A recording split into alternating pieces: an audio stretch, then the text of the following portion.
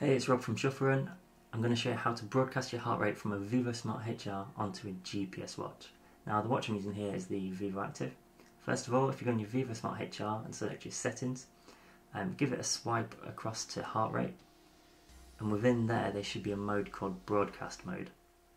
If you give that a click and select the tick, that will start broadcasting out the heart rate data from the Vivosmart and opening it up to other devices to receive that data. So within there, if I go in settings on the Vivoactive and select sensors, I want to add a new sensor, and it's going to have a search. So after a couple of seconds, what it'll do is it'll select, or it'll find the heart rate of the Vivosmart.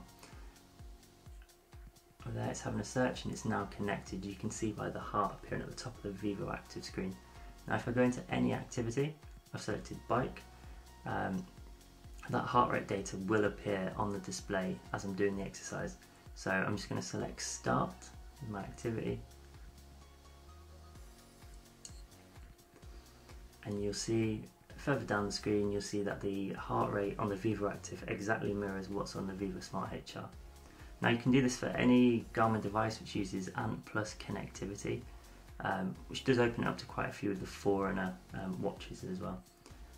After your workout, you can see that the heart rate data has pulled through, and that's how you do it.